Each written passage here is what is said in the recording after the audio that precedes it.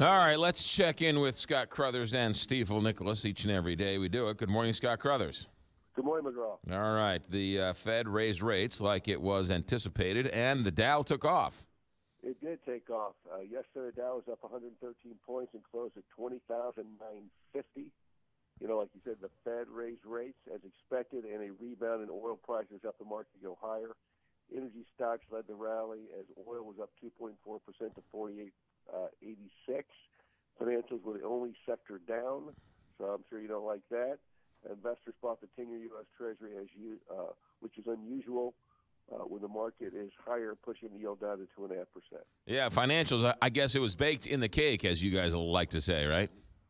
It's basically selling on the news of what everybody expected to happen. Yeah, all right. Let's talk about the Federal Reserve. What else did they say?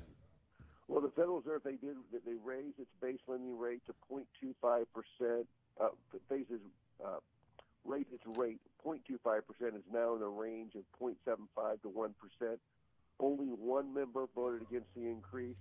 The Fed sees 2 more rate hikes this year and 3 in 2018.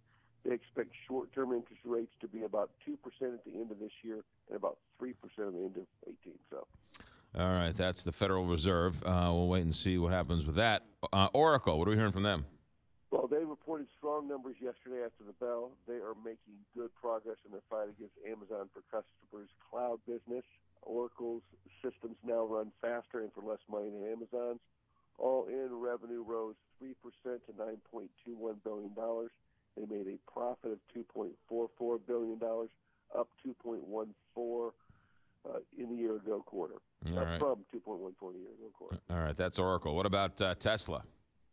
Now, Tesla plans to offer $1 billion of stock and convertibles to shore up their balance sheet before the launch of the new Model 3. It will offer $250 million in stock and $750 million in convertible stock coming due in 2022. The Model 3 will cost about $40,000 and you get about 200 miles per charge. Mm-hmm. That's interesting. $100,000, $40,000 for the new Model 3. So. Yeah. Oh, how much? 40,000? Did you say? Yeah, 40,000. 40,000. Huh. All right. Markets today after that nice little run yesterday. Well, today the Dow looks up about 70 points on the futures, so that's a nice sign. We get a lot of economic numbers this morning, including first-time job list claims, the Philly Fed, and the JOLTS or jobs opening report. So see how those things come out. All right. Watch the world for us and come back and tell us all about it tomorrow, Scott.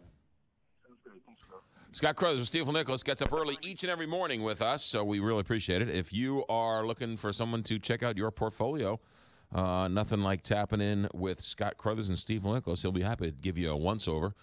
His office right there on Conway and Lindbergh, right behind Calico Corners there, each and every morning.